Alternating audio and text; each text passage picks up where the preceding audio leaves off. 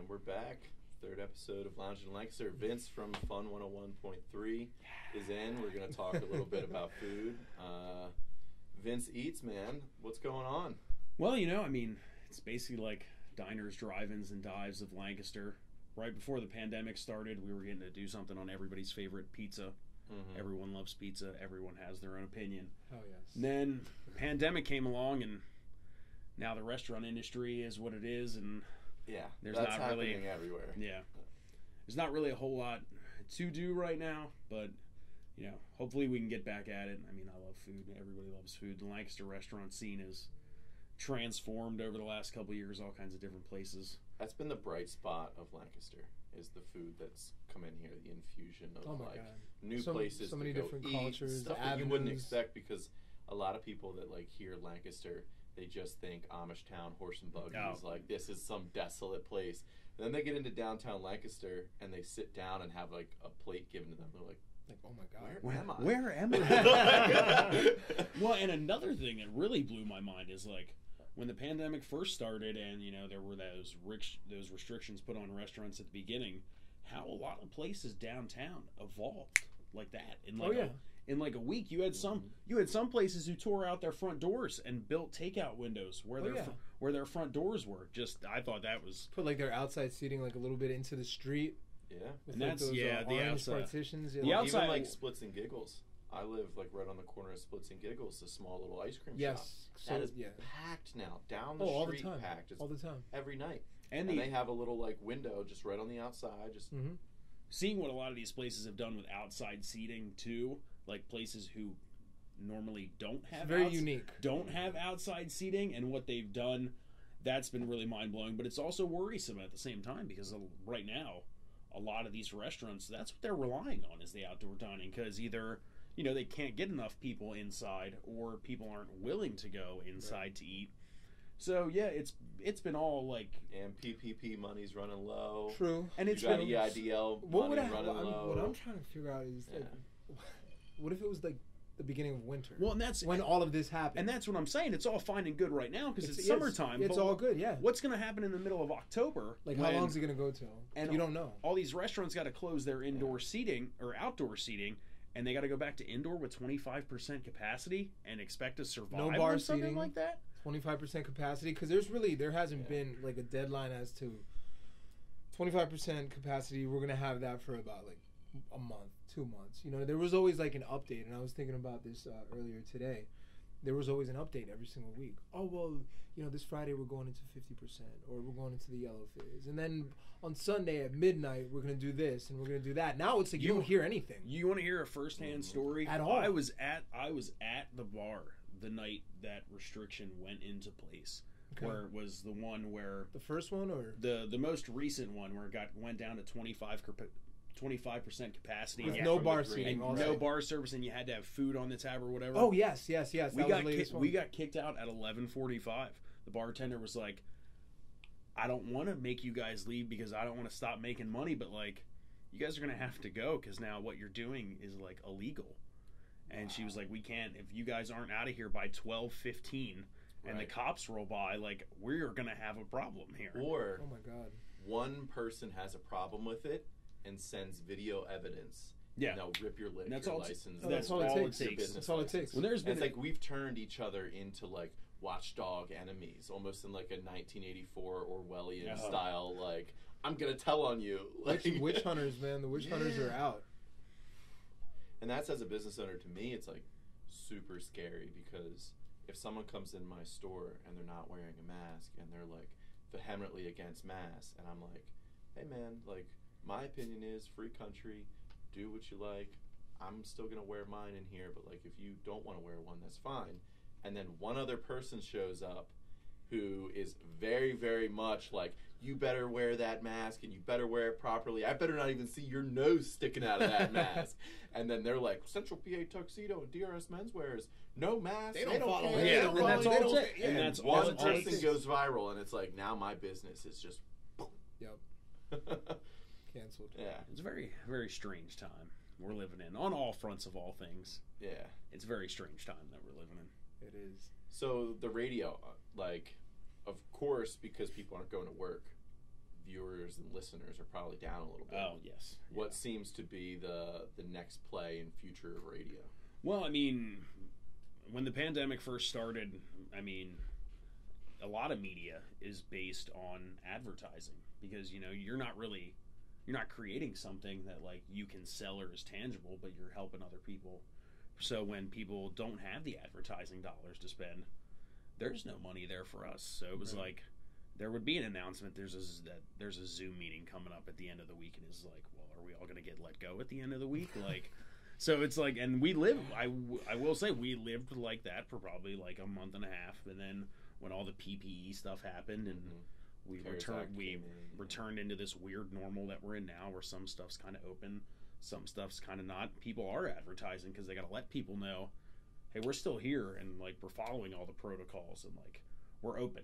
Right. Come to our business. Right. So, and you know, with the election coming up as well, a lot of campaign dollars are being thrown around as well. We had one guy call into the station, told us that we were these liberal, you know, left wing because we wouldn't play any Trump ads, and somebody at the station goes, well, you know, you can just tell the president to send us ad dollars, and we'll play his commercials too. You know, we just we just like money. Right, so right. Money's money. I'll even take it from Trump. So, but I mean, Even he has to pay for advertising. Yeah. So where is it going? I mean, I don't know. I mean, a lot of media has changed, even in the last 5 to 10 years. Mm-hmm. There's been a huge push on everything online, but. What do you mean, like streaming, like Apple Music, things Spotify, like all that kinds of stuff. So it's taking people away. And one of the big things that we do say inside of the station is that as long as radios stay on car dashboards, we are still in business. But there's people like Elon Musk who are trying to take FM radios out of cars, which is not something what we want to do. Right. He's also trying to put chips in people's brains and stuff. So, you know, he's got all kinds of crazy. He's got all kinds of crazy ideas. Yeah. But we're even moving to kind of that stuff now. Like we're starting some podcasts, so we will have stuff on Spotify. A lot of it for us is just brand recognition and putting out a good product as well, because there are a lot more people that listen to the radio than you would actually think. A lot of people think that radio is kind of going the way of newspaper. Mm-hmm. Sorry, right. Sorry, LMP. Yeah. Though, you know, they host my food show, but even that's another example. They have changed completely. They're doing a lot of stuff on it. You got to be ahead of that curve. You have to before you're behind the curve, and that's what we're trying to do at the station right now. We're trying to be so far ahead of the curve that when the curve catches up to us, we're already moving on to the next thing, and we're trying to do stuff that a lot of these radio stations around here cannot do because they do not have local personalities. Right. There's a lot of iHeart stations in the area. Right. And you have DJs from all over the country that are doing those shows, but people think here in Lancaster, you will not believe how many people actually think that the Elvis Duran show is here in Lancaster. Oh my God. That's in Colorado, isn't it? No, New York. New York. It's originally Z100. Yeah. Okay. So then they market it out, correct me if I'm wrong, as like FM 97 is like a subsidiary of like Z100. They still like drop the Z100 name, like if you listen to it, but then every now and then they get paid to advertise, like, oh, check out so-and-so business or the Lidditz Craft Show. They'll pay like Elvis Duran to say something in Lancaster County. Yeah, and you would have no idea what makes you think that. How many people would think that show is actually here in Lancaster. Yeah, it's just crazy. Because of that little clip. Like you're hearing Elvis Duran say Lancaster. Well, and that's even where I work. We're the ESPN station here in Lancaster as well. So we even have that kind of stuff from a sports perspective, where we have the sports personalities like, oh, listen to Central PA's sports station, ESPN 92.5, 92.7. Right. That's Colin Coward, isn't it? Yeah. For a while it was For Colin a while. Coward. Now it's completely changed. When I interned, I actually was on, because you have like 1 hour or 2 hours a week where there's a local sports talk show. We used to, yeah. You used to. Yeah. And when I interned, there was like the one guy was sick and then he didn't come back, so there was like a whole month where like I was on the radio. That is just what happens in the radio industry. That's how it works. It's like you get pulled in. You're in the bullpen, and if they get into a jam in the 7th inning, you got to be ready to come in. Right. and I was just giving analysis on Tim Duncan, missing baby hooks of game 7 of the NBA Finals. And, you got a future. Oh you know? You got the experience. You do. I think that's why this is happening right now, because you miss it. Yeah. I'm calling, supportive, man. I'm like, let's do it, man. This is what you want to do. Yeah. Oh man. Well, how long have you been with 101? Fun 101.3. I would say I think I'm coming up on 5 or 6 years. Wow. I originally started there just like working the promotional events. Gotcha. I didn't realize it was that long. Yeah, now I've known you for a while. now I'm like on air and all this stuff. It blows my mind that Wow. they were just one day they were like, "Hey, do you want to be on?" I was like, "Yeah, sure." And now I've like ran it into this like whole other thing that like I never even saw coming. So Yeah. that's pretty cool. Well, because you've done the Vince Eats and stuff, and you're Which I thought pushing that out- was a really cool concept as well. Yeah. I love the direction of where that was going. The moment that restaurants get back up and running, that's got to restart. Oh well, yeah, because you got to think, yeah. I mean, restaurants are going to want to be like, "Hey, we're open and like we're serving food and stuff." Mhm. And I'm itching to get back. I reach out to the LNP people all the time. I'm Yeah. like, we talked about a concept of doing something in my house, like at the beginning of the pandemic, where I cooked food in my house. Yeah. And then I was like, my kitchen doesn't look good enough. And then they actually, the woman who was You like, could outsource that. Someone with like a ball. Someone with a kitchen, would take come you. on over. Yeah. Like But green, then some green fans, screen, come green on. screen. but then their food, their food waterfalls in the background. Right. their It's like almost like a TikTok. Yeah. one of their food writers, I think her name's Kim. She actually started doing like a cooking school type thing, Wow. where she was like teaching kids how to cook, like on the LNP social media page. So I was like, that is going to be a lot better than me just stuffing my face at my Right, dining room table after making like a cheesesteak in my Right. kitchen. This my grilled God. cheese and tomato soup is great. Oh, yeah. And I was like, and they were like, oh well, yeah, we could probably get the guys to come over and film it. And I was like, well, I could do it myself. They were like, well, we could have the guys come over. And I was like, I don't got that kind of room for all this equipment. Right. My kitchen's not looking good right now, so we'll pass on that. But yeah, it's, Have you had any interactions where people have recognized you? Oh yeah, especially after the Vince with the radio part of it. It's kind of that Wizard of Oz man behind the curtain type thing where not They don't recognize your voice. Some people do, but at the beginning when it was just like a radio thing, not so much. Now that like I've hosted Celebrate Lancaster, the Red Rose Run, New Year's Eve downtown. So you have hosted? Yeah, Oh, okay. the Vince Eats thing. Apparently, my face is plastered in the paper every weekend, and like I was up on a billboard or whatever. So it has gone up. It's not to like. I stay humble about it. Yeah. Like I don't want to be like Right. I don't want to be that guy that's like, hey, look at this douchebag. He thinks he's like local famous. But I will say, I do get recognized a lot more. Like when I go out to places. Even with the whole mask thing? The mask thing, not so much. And actually, funny enough, Mask and the sunglasses. And the sunglasses, yeah. Well, Nobody I knows who you Nope. are. At see, all. but I can't bring myself to wear the sunglasses into the store because there's just that like whole thing where like I'm like 6'4". They're gonna like think I'm robbing the store or something like. Right. It still feels weird when I'm in my It doesn't car. anymore. In the beginning, I'm like, I don't know if I should put this mask on and go into the store. It's like now, but like you said, you add the glasses to it. It adds like a little extra. Now So I feel like people are like, why has he got his Yeah, sunglasses so as soon on? as I like walk through the door, I like throw the sunglasses up, and I'm like, I mean, no harm. Right.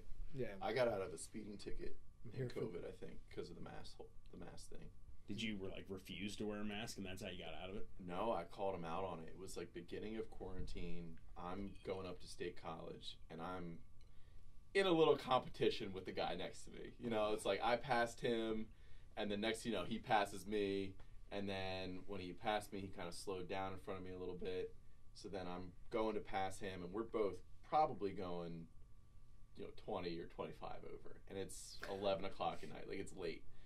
And next thing you know, I see like the cop lights flash on, and I'm like, damn it. They caught me. And right as I was passing the guy, and he pulls me over, and the mask mandate had been out for a while. This is maybe 3 weeks in, and it's a state cop, and I've got the mask like sitting on my lap because I was making masks at the time, but I didn't want to, as a cop is coming to the car, like put a mask on and hide my face because it's like I still have a police officer coming to talk to me.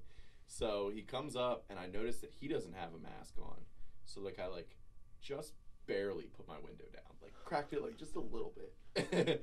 And I was like, "Good evening, officer." And he's like, "Do you know why I'm pulling you over?" And I was like, "Yeah, I've got a suspicion." And he's like, "You were going a little fast there." And I was like, "Yeah, I know." And he was like, "License and registration." And as like because it was sitting on my lap too, I like hand it to him, and like I still barely have it cracked, and I'm like, "You really aren't wearing a mask right now?" He was like, "What?" And I was like, "No, it's okay, like, but like you should be wearing a mask." And oh my god, that's ballsy. He goes back to his car, and he comes back like 5 minutes later. He was like, "Listen," he's like, "you're going entirely too fast." He's like, "You're gonna slow down, right?" And I was like, "Yeah." He goes, "Do I make myself clear?" And I was like, "Crystal, sir." And he was like, "All right, get out of here."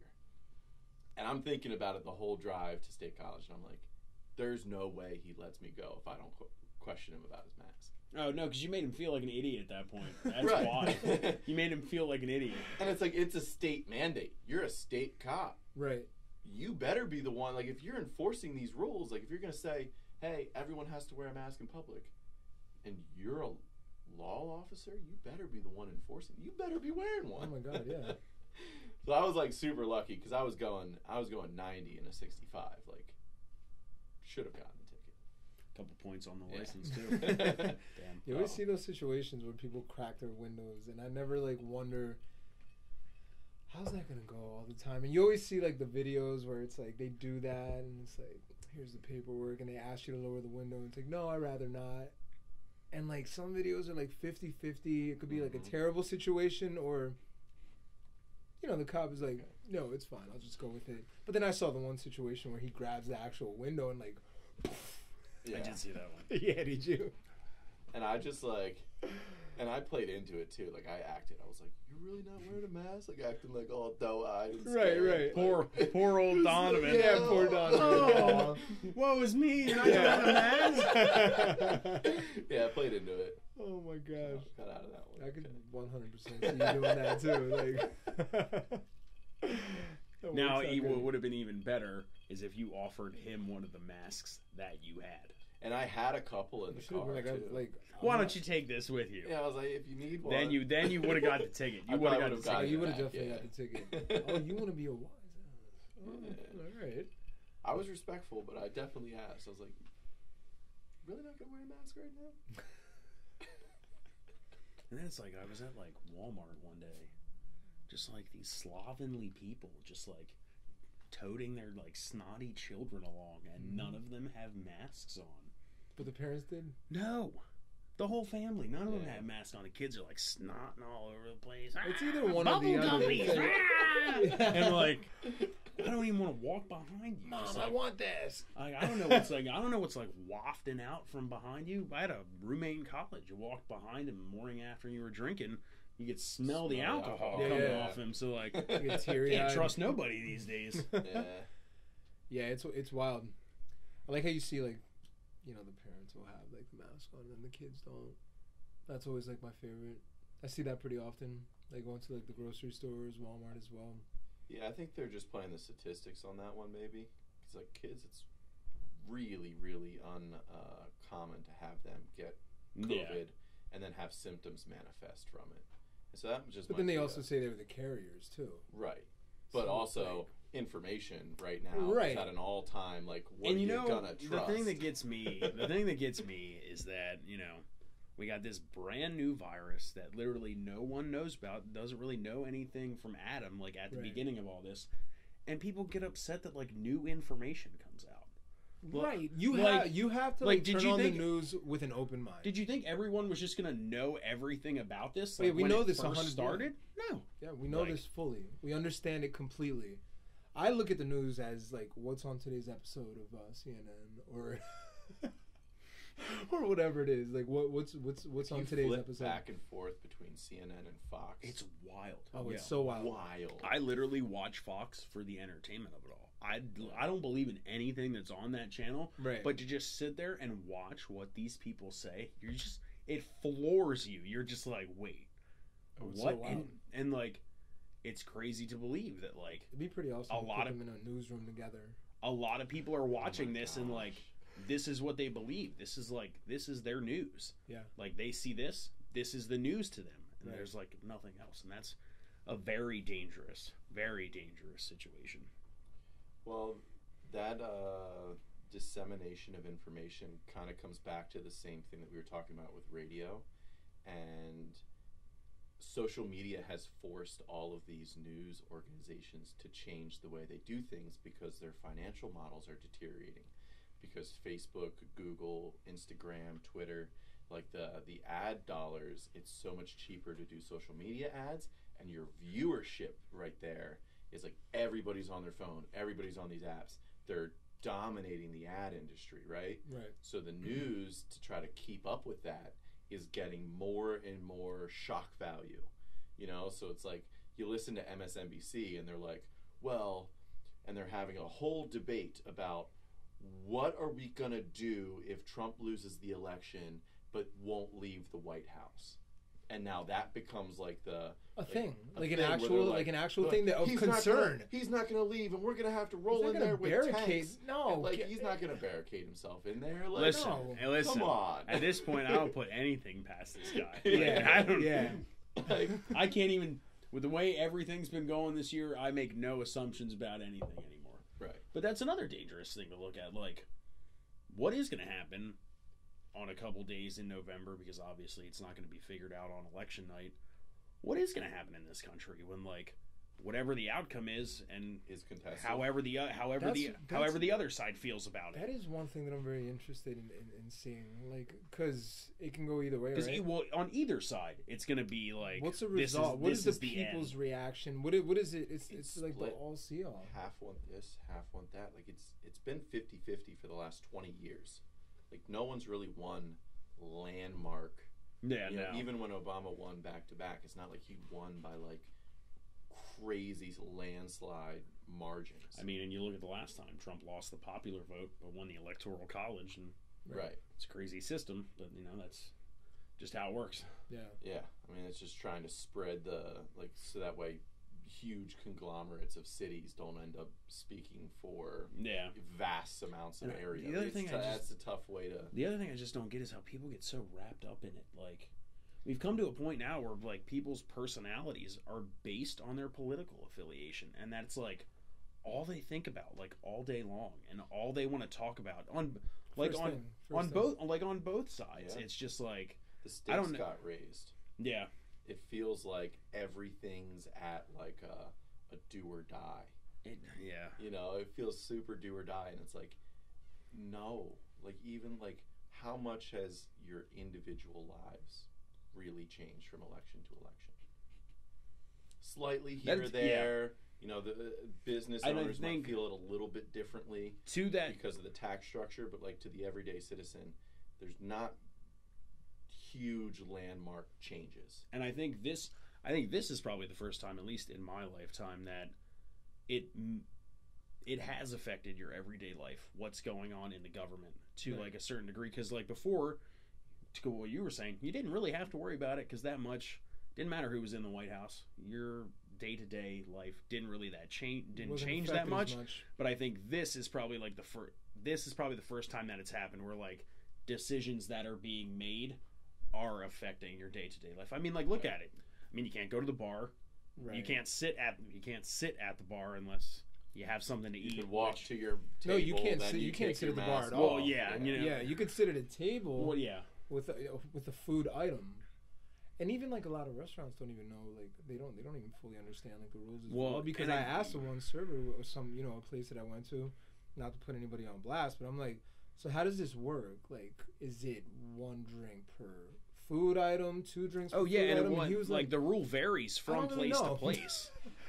Like He was I've like- been to so many different places where the rule has been enforced in like many different ways. There's Right. been places where, all of us would have to have a food item. Right. Whereas like as long as one thing was on the table. just order a that was side of fine. fries, and you guys can like drink all. Well, I day. think it It's was like- when a lot of those restrictions first went into place, and there were those restaurants that came out with those like wonky menus that like went crazy all over social media, where it was like, oh, you can order one boneless wing, or like, a slice of banana with whipped cream, and it's what did New York call it? Cuomo chips. Yeah, and I think Cuomo did they chips. really? Yeah, and I think that was what baggies of potato chips. And I think that was what led to the current situation that we're in now, because a lot of places were just kind of like trying to make a mockery of the whole thing, and then like the governor came down, he was like, "No, I'm serious," and then was like, "Poof."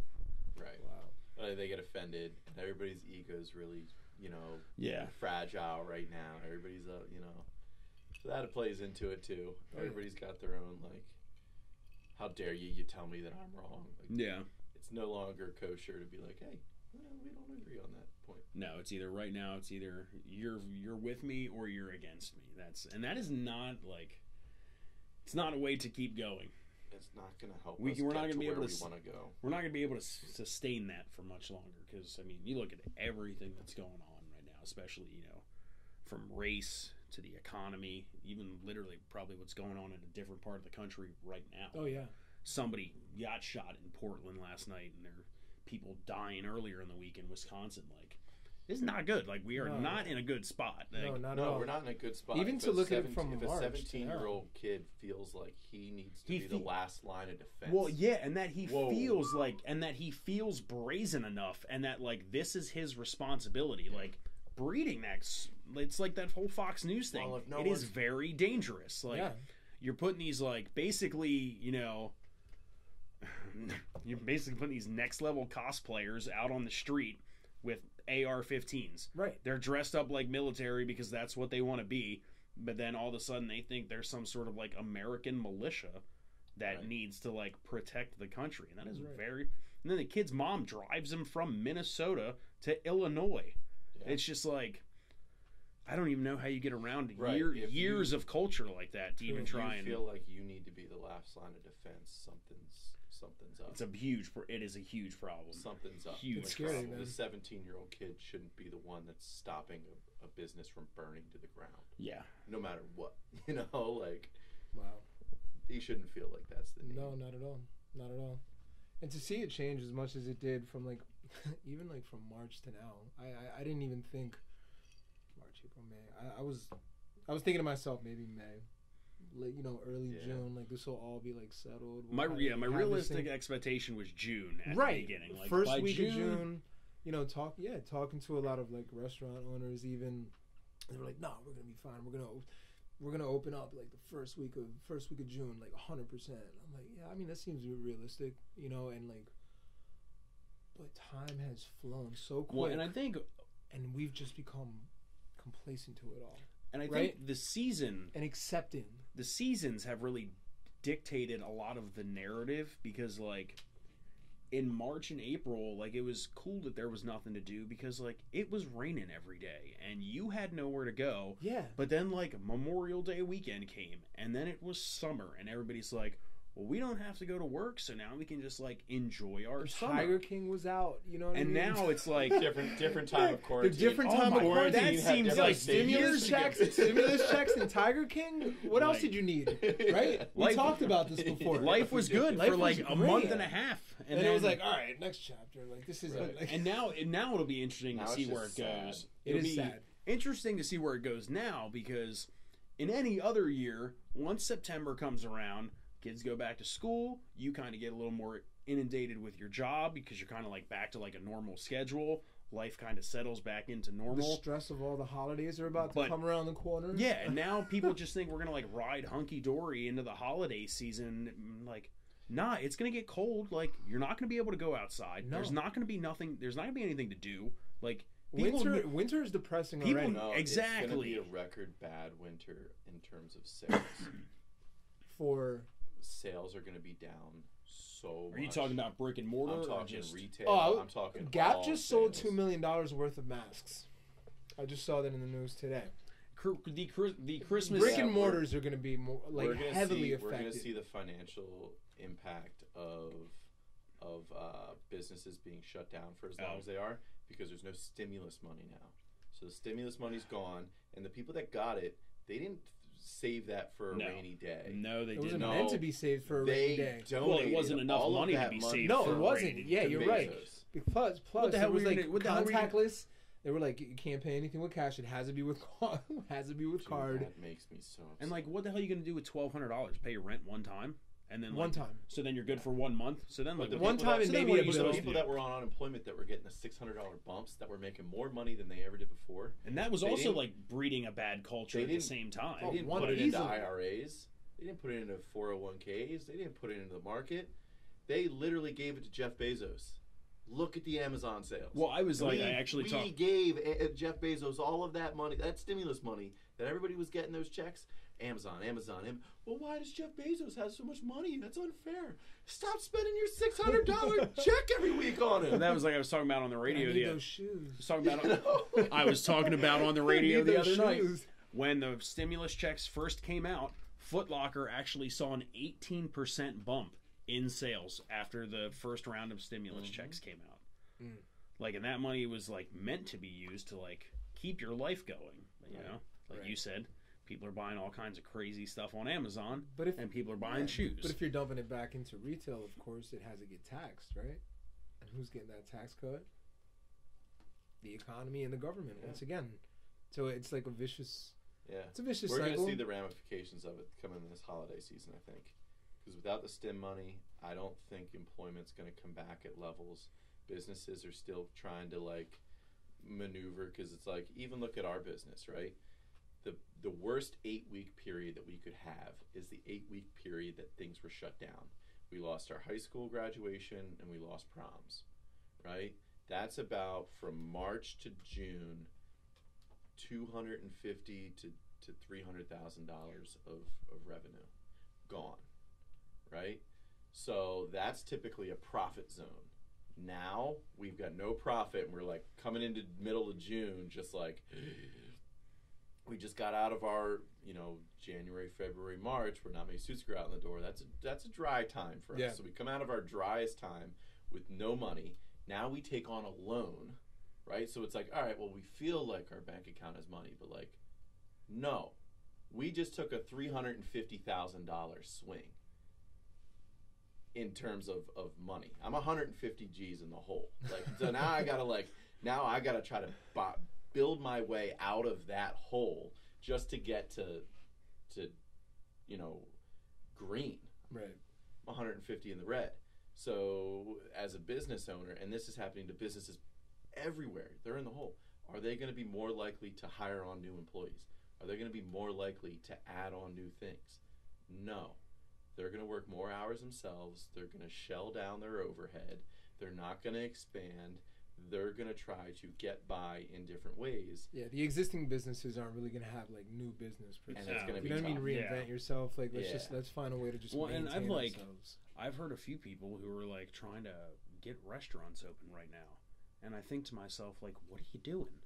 Like, Wait. You can't have any dine-in service, and unless you're like your food and your marketing is really good, Right. and you can do that much of a takeout business, how do you expect to survive? So, because I've seen a few people who are like, oh yeah, I'm thinking about doing this or I'm thinking about doing that, but at the same time, like, I've seen 3 new places open in downtown Lancaster, like, I've seen it too. during all of this. There's been, But then I've also seen a lot of places close down.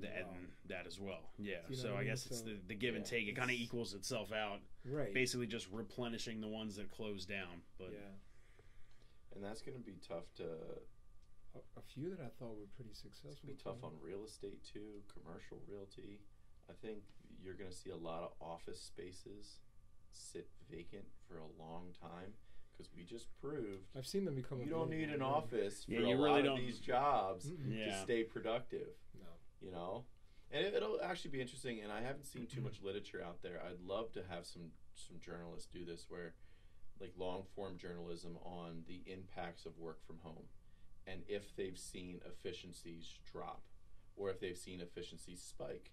Because if you can still provide that the workplace environment still makes you a more efficient company, well, then investing into that real estate is going to make sense. But if you didn't see a drop in efficiencies, which means like your employees when they're at home are more distracted, or it's easier to go walk to the kitchen and make yourself something to eat than get to that email. If they saw efficiency drop, then you're going to see or if they didn't see the efficiency drop, you're going to see those places sit, and they're going to sit vacant. Oh. Because you don't need it then. Yeah, at that point, it's just like, well, why spend the money on rent? When I could just do this at home. When you could do that You at know what I home. mean? Or We've have- proven that. It's basically destroyed the American office culture in a matter of like 4 months. That it was basically just like, yeah, so you've all been kind of just, you know, going to work every day for no reason when you could have just been sitting in your house and doing this thing. Right. When that was like... And that's becoming a big option right now Well- for a lot of companies. And companies that didn't want to do that at first, knowing that they could have, are making that an option. So people are starting to get smarter and think, well, why wasn't this an option to me in the beginning? Like, why couldn't I work from home? No, because we wanted you in the office. Right. We wanted you in the office. Yeah. So we could see exactly what you're doing, but now it's like, this is the only option that you have. Right. Work from home. That way the work is still actually getting done. And as long as you're providing some sort of report at the end of the day, you're you know, show us your productivity. It is, Yeah. And even from a radio perspective, it is like, it's advanced the technology in warp speed in a matter of just like 6 months, because there was a time at the beginning where you look at all the companies across, you know, Us, Hall Communications, you look at iHeart, Cumulus, Beasley, Entercom, every personality is working from their house. They're broadcasting from a closet with eggshell cartons like on their closet walls for like, and I even know like one of the companies sent out like roadcasters to all of like their on-air personalities just so they would be able to do the show from their house. So it's like radio has been kind of shut down through all this, but in the background it's like we're churning for like what's going to happen after this, because now everything, the whole game's been changed. Like pressure makes and diamonds it's also too, though, because that could be cool for your industry. Like you, but could it's have also just kind of figured out a new it's way. also kind of scary at the same time for the industry that like the technology is advancing so rapidly that, and you have these bigger companies who already have, you know, one person doing a show in 9 different markets across the country. Like, what will radio come to? Will it come to just like there's 150 people who are on all the radio stations like across the country? Like, and that's kind of from a few companies. That is what it's coming to. That is what it's coming to. Though, And honestly. so it's like, but that's where we fit in at fun. Whereas we are here, we are like local. we're here, we're personal. All It's of not our- like that live streaming. Like we're gonna say, I'm not gonna say the names, but like a certain station, and you hear it and you think that they're here. But that's playing there. That's playing in Baltimore. It's playing in New York. It's playing in Philly. And each little county and municipality has like that little clip of like, oh, so today in Philly it's going to be, 87 degrees. Today in Lancaster. Today in Lancaster. And you're like, holy crap. Like, that's them saying it. And it makes it kind of creates that comfort zone. Like, when we're here. That's what's like, cool about fun, though. We're here. We're in the community. Like, we're living through this the same time that you are, in the same place. Like, and it's been, from a career perspective, it's really changed the way that I look at things. Like, from just talking about like celebrities and events to, in a matter of like weeks, I was relying on content for like what I could see in my neighborhood, like what people were doing in my neighborhood. Like, it brings you a little closer. Like what what weird stuff my neighbors were doing, like to get through the quarantine. That's what I would talk about on the radio, because like that was all that I had for content. Like, there was nothing going on. Celebrities weren't doing anything, but that's helped me at the same time, where it's like, now I can create my own content without the crutch of like, oh, well, Lady Gaga, blah, blah, blah, or something like that. Right. It also brings you closer to the community as well. Yeah. And the community feels like they can have some sort of relationship as well with one of the personalities that are close. And that's kind of like what this is doing as well, with the podcast. And I thought it would be like an amazing idea to bring Vince on, because he's so personable. And, with the Vince Eats and everything he's doing with 1013, it's what we're kind of doing is bridging that gap between the listener and the individual as well. So absolutely. Well, and you were saying with the community, like I saw food trucks going in. People were driving food trucks, and there was coverage on that, which is great. Yeah, and it was awesome.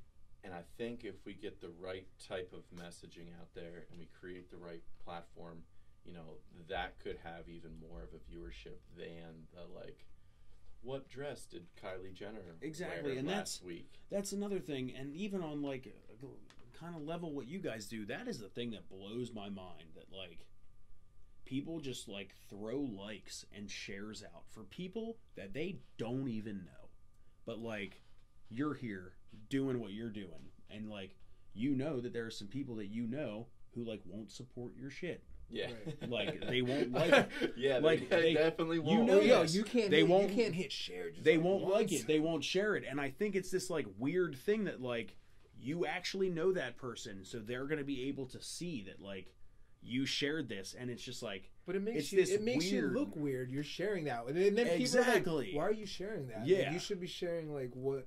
Whereas it's like Kylie Jenner, becomes like the youngest billionaire, Yo, and everybody's share. on their Insta story just like Yes, slay queen, yeah. like.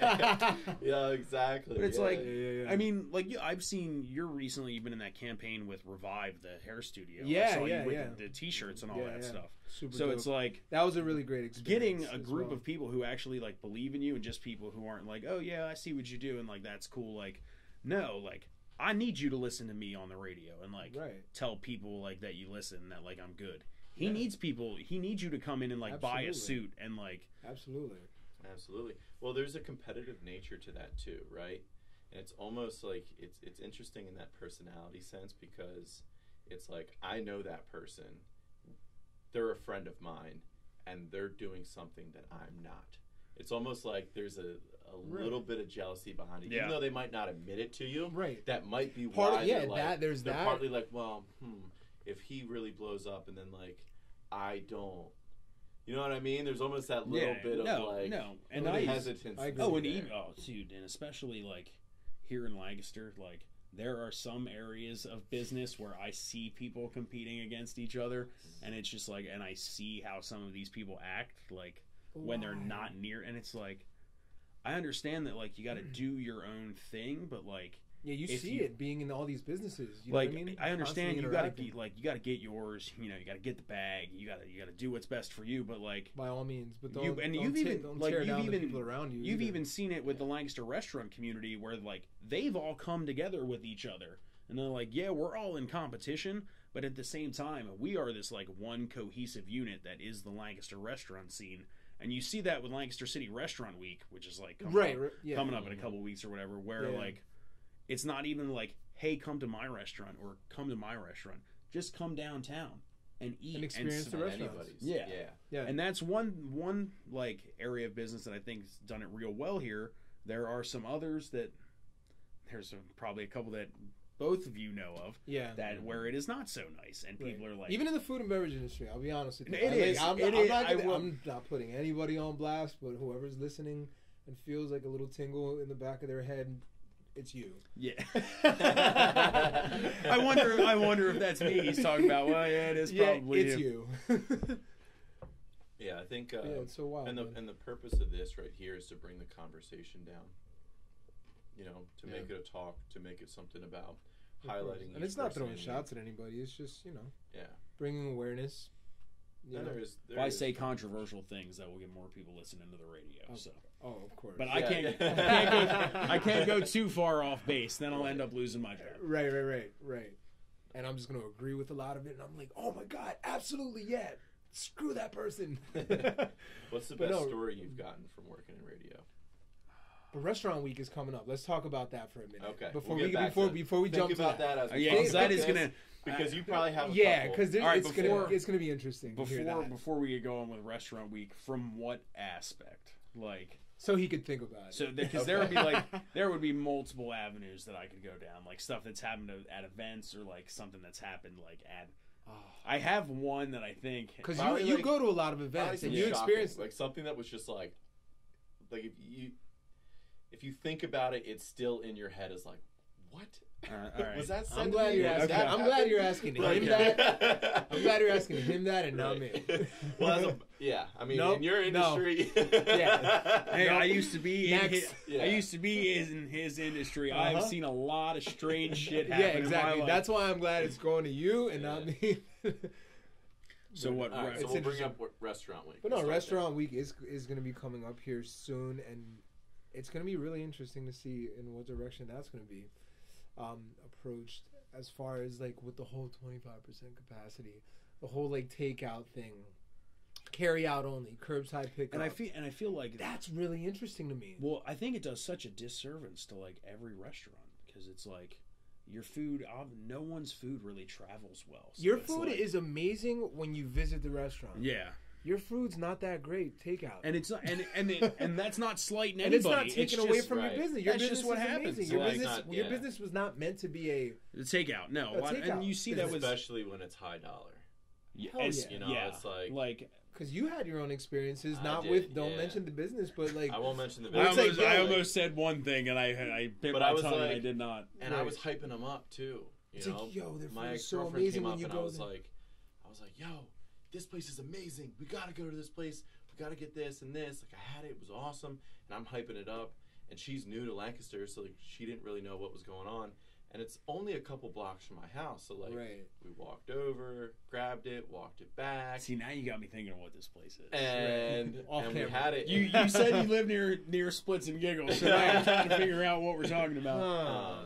So we went and we got it and we got back and we ate it and I was like, "What'd you think? Like, was it good?" And she was like, "Not really, dude." And is that not the worst feeling in the world what? when you it's like terrible, man? Yes, because it's like I'm not gonna base this experience just off that place and the credibility off of this experience. You know what I mean? You just like you recommend something to somebody and they're like, "Yeah, it wasn't that good."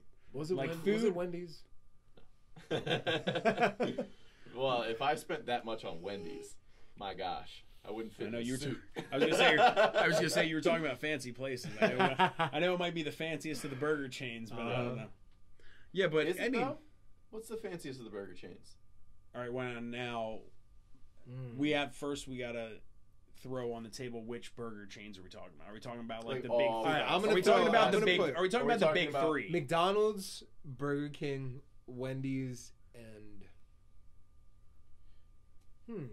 probably have to throw Chick-fil-A in there. Do they count? No, that doesn't count. Yeah, because then they automatically go to number one. Yeah, there is no. I wouldn't, probably not right now in these times, but you could probably eat off the floor of a Chick-fil-A because it's like that pristine. It is that pristine. It is that clean. Well, you drive by Belmont. I mean, everybody must know blows that. My mind. Yo, everybody must know that. I was there yesterday, like laughing at people. I point like with me too. Oh my god! Were, like the line was basically out to Fruitville Pike, and as I'm driving past, I'm pointing and laughing. Yeah, at people that are waiting I do in the line. same thing. Don't do that. Yeah, don't go there. Yeah, I was like, look at all of you people. No, you know what I actually did? I actually counted the cars yesterday. I was like, look at this. 1, 2, 3. I think I got up to 33 and then I gave up because I didn't see the other side. The other side. So yeah, it was 33. Classiest burger chain. I don't know. There's no real class about any of them. So it's kind of your McDonald's has tried with the McCafe. I will say though, the inside of like they've got the touch screens. Boutique. They become boutique. Right, it's boutique fast food. The burger. Now I will say though, I think burger. You can't say that at McDonald's in the same sentence. I think Wendy's may get the slight edge just because they have carpet inside of some of their restaurants. Oh, and they have an area called the lounge. They haven't updated it in a while. But I'm still saying the one they still got carpet, so that gives them that little bit more class than the other places. That carpet though, I didn't think about that. That's the only thing that I'm really going on. And they serve baked potatoes, which I guess is like and chili. Exactly. I mean, can't get either of those at McDonald's or Burger King. What can you get at a fancy restaurant? You can get baked potatoes. Mm-hmm. Wendy's has baked potatoes. Yeah, that's interesting. That's a very interesting. Now, do you throw Five Guys into the conversation? Are you taking into account that there's peanuts everywhere? Yeah, but Five Guys doesn't really have a drive-through. They don't. That is true. I guess so that's kind of an unfair. I guess that does. Yeah. It's because they know they're trying to take it easy on the rest of the community because they know that if they throw a window in there, the game would be over. Yeah, the game will be done. Right. Yeah, but no, restaurant week coming up, man. They're kind of more MTO though. True. Because they don't have it like waiting, you know, like because it takes a really long time to get a Five Guys burger. Yeah, whereas like McDonald's, it's like just super quick. They like clap the burger together and it's like made all at once. We've got a McDonald's right across the street, like right there. Right. And I have the app, and that might be the grossest thing about me is I looked I'm looking at you like, why did you admit that? Like the amount of money I've spent on that McDonald's app is crazy because I'll order it on my phone sitting here. I'll walk across. I'll pick it up from the counter. Already paid on my credit card and not say a word. I do the same thing. Yeah. Not there's say a word. There's one across the highway from the the radio my station. regret and leave. I would order right at my desk and then just be like, all right, I'll be back in like 3 minutes, and then go to McDonald's and then just come right back. They're actually getting ready to build a. This is like breaking news. I don't know if a lot of people know this. They're getting ready to build a first of its kind here in Lancaster, the combo KFC Taco Bell. That are like all in one restaurant. Yo, so hold on, they have Long John Silver's and KFC, aren't they like a combo restaurant? I think right now? they're all under like the same. There was one on Manheim Pike, the Long John Silver's. That's a combo. Yeah. But up in Mount Joy, off of 283. Okay. I don't know if that's. They're talking about building a KFC and a Taco Bell. They've floated throwing them together in the same restaurant. Interesting. Can't tell you the last time that I actually had KFC. Although I think KFC's mac and cheese is like probably one of the best out there. I don't think I've ever had their mac and cheese. I saw there's like this actually. KFC is selling French fries now. I don't know why they didn't get into that game a long time ago. Like they had the wedges, but now they're selling like actual fries. I was like, this just seemed like a given. You guys could have been doing this for a while. Yeah. Taco Bell's gonna start selling chicken wings. God, I don't know how I feel about that. You eat chicken wings from Taco Bell, you're basically signing your toilet's death certificate. Right. No, absolutely. Like Taco Bell and chicken wings are not two things that are supposed to go together. They're both just bad enough for your systems at the same time. Right. I mean, I love them both. But a quesadilla and a dozen wings. That just doesn't even sound right. It's like renting your food. Kind of, yeah. Just like you're here for food rental. You're here for a limited time. Right. You're not going to hang around too long. Yeah, but see you tomorrow. Restaurant week should be interesting this year because it's going to be totally different. I mean, every year they have like a launch party or whatever, and I go and I'm just like, that's the thing. Are they doing that this year? No, and I will say I wish all the restaurants. That is the thing that is like pissed me off the most. That like. I don't get to go to these swanky events where there's free food and free alcohol. I'm just like, I miss that part of my life. Like when I would just be able to go out and like... I would see you in a lot of these places. I'm like, oh, sure, there's Vince. And I'm like... And I just like, I miss that. And now we're not going to be able to do a restaurant week launch party. Wow. And I'm not going to be able to sample food from every great restaurant from across the city. And it's very upsetting. So many, like if people don't know, there's so many great restaurants. I said to one of my friends last night, I was like, I am not depressed, but I literally have depression that like I can't go tailgate at a football game this fall because like I'm just like the Penn State stuff's such a bummer. Games? What's that? The Big Ten makes me laugh, man. Gosh, I'm upset. Oh well, now we might start the season at Thanksgiving because like. We tried to call everybody on their bluff, but no one was bluffing. Right. Dude, Scott Van Pelt, he went in on the Big Ten last night. He was like, y'all are stupid. What you're trying to do is nonsense. Like, why you didn't just stay the course from the beginning. Absolutely. Yeah, sports are like a whole different beast in itself. Football should be interesting, whichever way it's going to happen. How do you bubble? How do you bubble a sports event? I mean, basketball and hockey. You can. You just won't have an audience. But it's also it takes away from the energy of like the game itself. Right. And it's like office work. You take away from like the energy of the work environment, the radio. You know, like you said, when you have production crews going to your house, you don't have that excitement. You know what I mean? You kind of need the energy of like. Your coworkers and something's got to get you. Something's got to be able to get you up. I mean, exactly. You look over, you see your buddy smiling, or like we're sharing energy and whatnot. That's like us doing this podcast right now in individual places. I'm sitting at home alone. You're sitting in your place alone. He's sitting in his place alone. You don't really have that energy that you kind of can feed off of one another, unless you do it through a screen, and even that's like. Yeah, which is definitely. I'm over Zoom. Zoom is. Yeah. I'm done with Zooming. Yeah. So restaurant week, is there going to be takeout specials? You think? Of course. There has to be. There has to be. I mean, I know they do specials every year, and that is like my favorite part of restaurant week is like going to the 10, 20, and 30. Yes, that's like my favorite part. So I mean, I'm hoping, especially for the bar side of things, you in particular. Yeah. How do you get excited about making a bar menu for people that can't sit at your bar? Well, it's not typically. It's not, so they just make like a cocktail. What a lot of these places do, they do. It's a prefix. It's a prefix menu. So it'll be $10 for these items, $20 for these items, $30 for these items. Whether it be an appetizer, an entree and a dessert. You know, you pay $30 for the appetizer, entree, and a dessert, and I do the same. So it's not really like a bar menu, especially now that there is no bar seating. That's definitely not going to be the approach. But a lot of these places that are so used to making these options available to you when you go there, they now have to turn it into like a thing where it's just going to be takeout only. And I hope the public just really understands that these restaurants are phenomenal. They're amazing. Don't take away from the business itself. Understand that everybody's making a modification right now to cater to the public. Do you know what I mean? And I think that's the one thing that like angers me the most. And I mean, you might have seen it from like a first person perspective that like there are still people that are treating restaurant people like shit during a global pandemic. I've seen it. Like, I still have involvement in the restaurant industry. Y'all were the ones that like went and protested at the state capitol to like reopen businesses, and then you're gonna go to the restaurants and like bitch at servers and like not leave tips and complain. When these places just had to change their whole business model on the fly in like a matter of weeks because you wanted them to be open.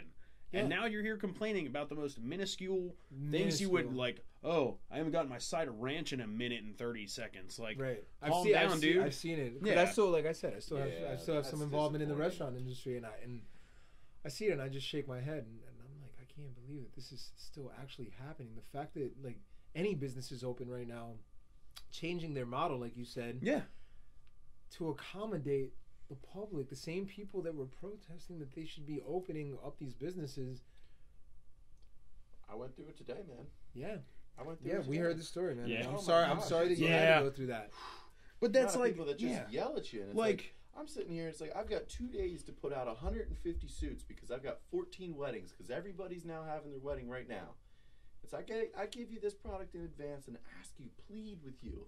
Right. Like, I beg you. Right. Please don't put this on 10 minutes before the wedding. If anything is potentially wrong, come back and see me the next day. And what do? They wait 10 minutes before the wedding, and then they still yell at you. And it's like, and I told you. I telegraphed exactly what I didn't want you to do. Right. Yeah. This is my cue. He's getting here you go. This is what led to the first drink being poured. Yeah, exactly. But that's just like one thing with everything that's been going on that I cannot wrap my mind around, that like people wanted all of my thing at the beginning was like, okay, yeah, like I understand you want these businesses, these non-essential businesses to reopen, but like, are you really patronizing these places? Like, are you really going to these places that you want to be open? Or are you just like, this is part of your cause and you have to get behind it because all the people who are, then it boils down to everything's a political issue now, but like, because the people on your political side are like, well, this is what we want, reopen PA. And like, I'm all for that, like reopen businesses, but you can't just like willy-nilly go all at it. And that's what's been great about here in Lancaster, that like, everybody has just changed on the fly to just like keep going. And I feel bad for restaurants in particular who have to keep changing. Now we've been in a good restaurant industry got attacked a little bit harder than everywhere else. And it feels like they got attacked. From a certain standpoint, I get it, because like, you know, I mean, we're adults. We've all been drunk before. And your inhibitions do go down a little bit when you get drunk, and you tend to get closer to people. Right. And, you know, that could be a spreader type thing. So that part I understood. I didn't kiss that person last night. Exactly. Right. What do you mean? So I got the video. From that that's point of view, why everybody's depressed and sad. Because you can't go out to the bar and hit on people. You can't hit on anybody. You know, it's like dating right now. If you're newly single in this era, it's like, good luck. Right. Or the other way around. It's got to be the good old days. Take walks in the park, man. The stuff that is like the other side of that coin, that like couples who had just gotten together at the beginning of the pandemic and then were like forced to live together for months. I've seen a few couples like break up over the last couple months because it was just like, yep, we're living together now. And then you're like, we're bubbling. Right. We're bubbling. Let's do this. Like, we're quarantine cuties. And like, oh, I just, and that part too, I was just like, the whole vibe of the quarantine just changed like that, where it was like the beginning there's all this fun loving. You're playing quarantine bingo. People are making sourdough bread. Like, everybody's live streaming everything from inside of their house. And people were watching it because you had nothing else to do. Yeah. And then now it's just like, I don't want to make cookies anymore. yeah. Do I really have to make dinner again tonight? And just like, I think people, this is getting like deep now, but I think people need to like get themselves mentally prepared for wintertime. Oh, absolutely. That just like, because you look at what happened. Find a purpose, man. Find a reason. Find something. Content's gonna get boring. Find a purpose. Find something to, and that's what I think is, what a lot of people struggle with is like, they don't have that extra thing. They only know how to make. They don't know how to create. Right. Like, there's people, and being like, creative is very important. You make suits and stuff and all that. Like, you know how to create something, but there's a lot of people who they've just been doing the same thing year after year, 20, 25 years, and all they know how to do is just make the thing that they do. They can't really, and that's why. But it's comfortable, right? It's comfortable. And in Lancaster County, comfort is king. Yeah, comfort I say is it all king. the time when I pull up to red lights, and it'll be like a turning lane and like another lane, and you'll see all the people are like lined up in the one lane because like they don't want to go around and like be able to go up and be first at the green light. Yeah, comfort's king, especially in a place like Lancaster where a lot of people are set in their ways. Oh yeah. And that's why I was really impressed with all, like the social activism that happened in June and continued. That's still going on right here in Lancaster County because, you stand for that. You stand for something like that here in Lancaster County. You're really putting yourself out there because there are a lot of people in this county who are not supportive of what you're trying to do. Yeah. Like, absolutely. You look at what happened in Wisconsin. Now, obviously, an event actually occurred there, but the same kind of thing happened here in E-Town. Like, there were dudes with rifles on top of businesses in E-Town while Black Lives Matter protests were going on. It was the same. It was the same scenario. Just it never got to that next level. Gettysburg too. I mean, I had heard. I heard about that, and that's crazy. Like, but even here in Lancaster, there was talk about like they're forming small militias because I think right now you do have this feeling of on both sides of like you've got the people that really really really dislike the right that are like third turn in neo-Nazi fascism, and then you've got the people that over there being like, well, they're going really really really left and their rhetoric is borderline communism, and it's like we fought those wars already. I thought we were past the communism, so like we still need to fix here. They like, so now you got both sides, and then you've got people that are forming these militias being like, well, we can't trust either side of the government, so we're going to band together, and it's on us to make sure that the Gettysburg statues don't fall.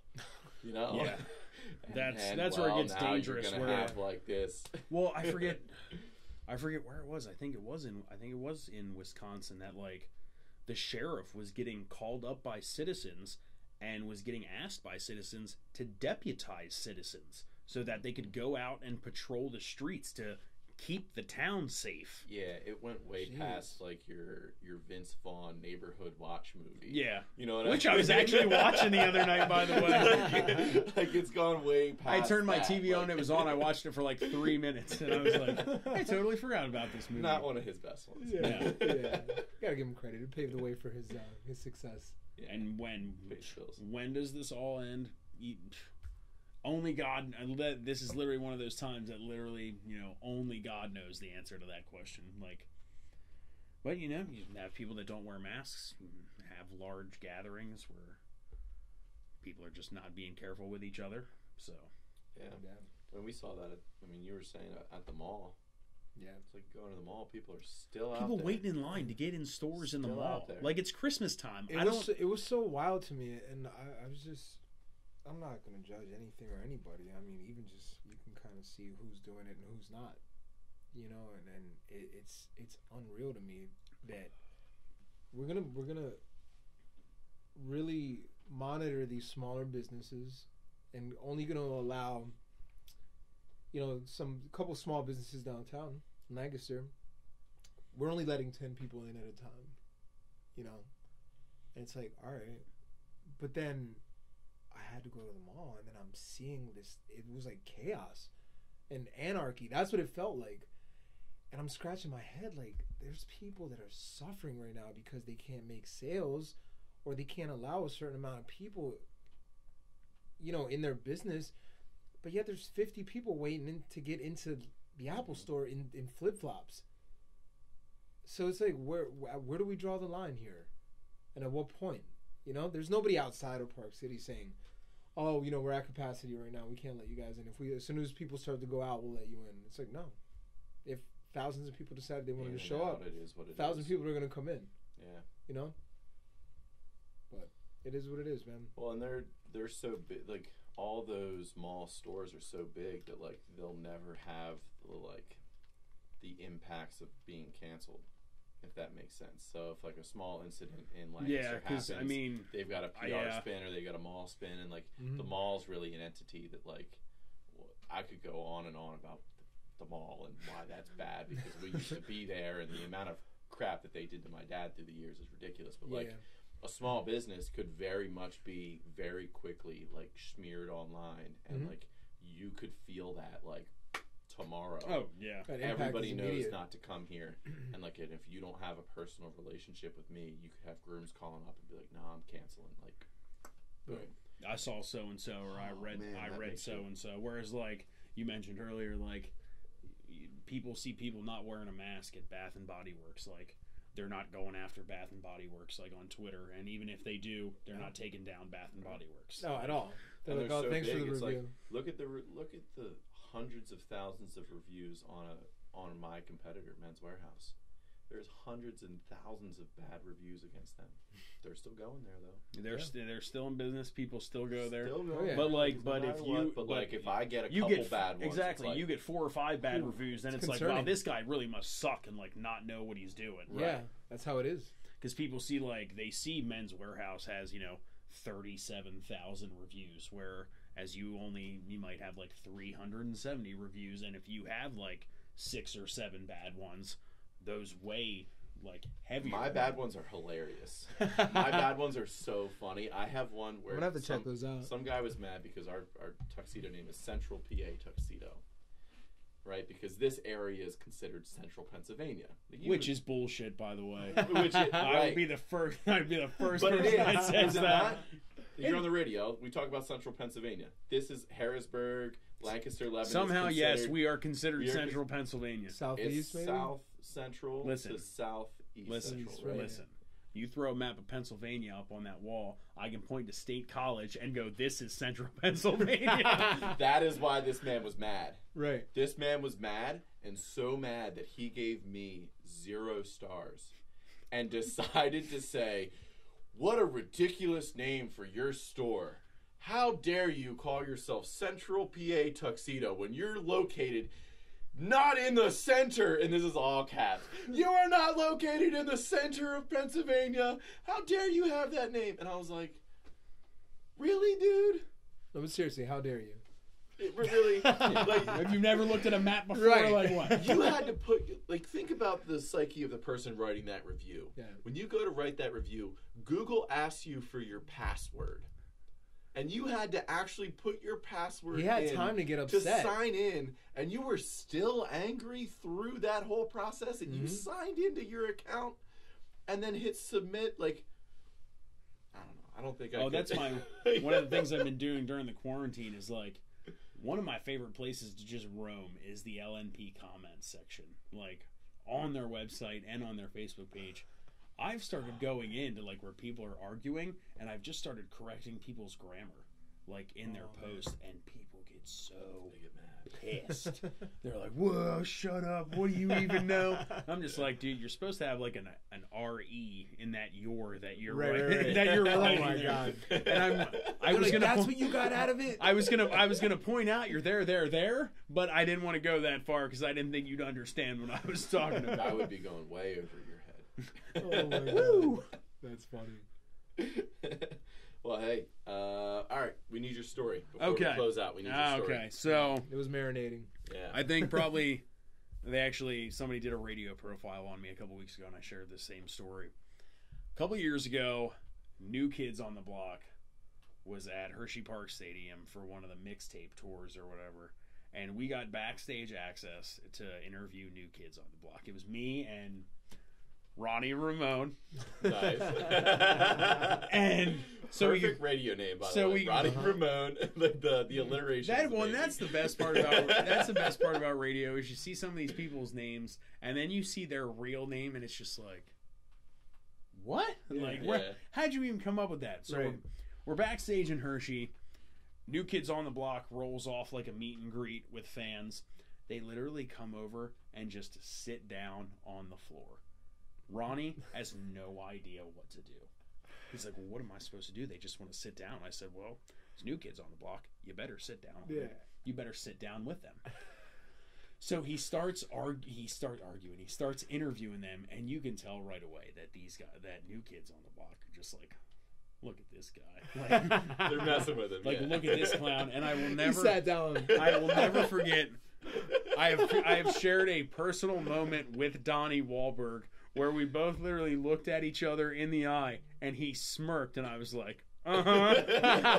And I just watched one of my coworkers get made fun of by one of the greatest 90s bands for like 10 minutes straight, and I don't think he realized it, but it was like, I still go back and I watch the video this day, because it's just like, it's too funny. Oh my and God. that he's getting blatantly made fun of, because he's like, at one point, Donnie Wahlberg goes... Like, sat down on the floor. They are like they're on a carpet, like, behind the stage at Hershey Park Stadium, sitting... Can you imagine that? Like, uncomfortability. Like, how do I sit down? Indian style? Like, one arm out and, like... your legs. Yeah. No, And Donnie Wahlberg starts talking about how they went to Hershey Park, and he was upset that they didn't get all kinds of free candy. You know, they figured they'd come to the chocolate capital of the world. They're New Kids on the Block. They would be able to get some candy. Ronnie looks this man right in the eye as Ronnie Ramone to Donnie Wahlberg and goes, well, I've got some connections. Maybe I can pull that off for you. And I behind the camera, I just lost it. And you can, like, they're all laughing at him. That was probably... I tell that story the most. When somebody's like, what's your best radio story? Watching my coworker get made fun of by New Kids on the Block. Yeah, that's good. That's a perfect story. Especially when you, like, have that moment where he's just when I looked... knows, like, well, and the funny part was, I was like... what's up. I said to Ronnie, I was like, do you mind if, like, I ask one question? And Donnie Wahlberg is, like, a huge Howard Stern fan, so I was going to ask him, like, a specific Howard Stern question, but just... with the way that the interview went, I was like, nah. I was like, I gotta let this go. Me and Donnie, we're on the same page. Listen, I'm even first name basis. Right. This guy. We've connected mentally, like, yeah. And just like just like the way the guys were sitting, and like they knew that like I was on their side, but even like there was no sides to be had. Right, they just knew I was with them. Yeah, and like that it was funny, and I found that it was funny. Oh my God! So that's probably one of the better things. I like that. You run into some crazies though in the radio industry. I will say that the callers, dude. Who plays radio contests? By the way, you would be surprised actually. It's it's mainly like people who are on their way to work or like people who are at work, like sitting at their desk, like listening. But we have this guy, and this one might have to be cut out in the final editing process. But we have this guy who calls the station. He is legit a registered sex offender. And God, for the life of me, I can't remember like what his like pseudo name is, like how he went online. But he like calls into the station and tries to tell like inappropriate jokes, like thinking that they'll get on the radio. He thinks that like when he's calling in that it's like live. But his main go-to joke, and I shut him down one day. Does it go to the receptionist? No, so it comes right into the studio, and he always, the way he goes at it is it's like some breaking news type thing. The one his go-to one is about Rod Stewart. He calls up and he goes, "Oh my God, did you hear what happened to Rod Stewart?" "No, what happened to Rod Stewart?" "Oh, they had to take him to the hospital to get his stomach pumped." "Oh no, I can't believe that." "Yeah, they had to pump all the semen out of his stomach." And it's just like, then the one day I just shut him down. I was like, dude, until you come up with some new material, Right. do not call me back. Like, I'm tired of listening to your bum-ass joke, like, every time that you call up. Yeah. Like, come up with something new. But he tries to get you on the edge of the seat, so you're like, oh my god, what happened? And then after, like, the first or second times that it happens, you, like, realize, and you're like, You know, I gotta sit through this again. And then you just, like, hit the dump button, like, halfway through, and then turn on the busy signal so nobody calls back.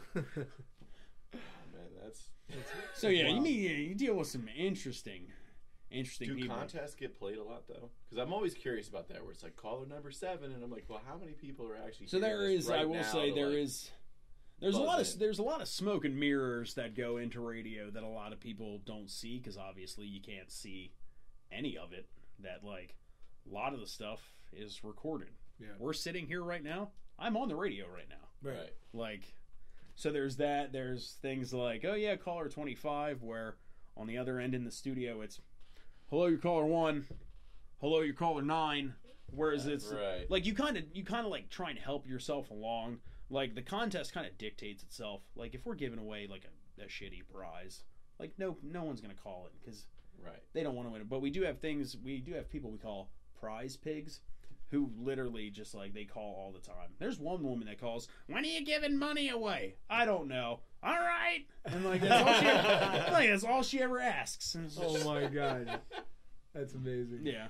That's So it's a good awesome. time. I enjoy it, though. Yeah, it's good. Well, hey, It's cheers. good. Thanks Cheers. for popping on, sharing some Thanks for stories, having me. Yeah, talking. it was awesome. And that's another episode of Lounge in Lancaster. Heck yeah.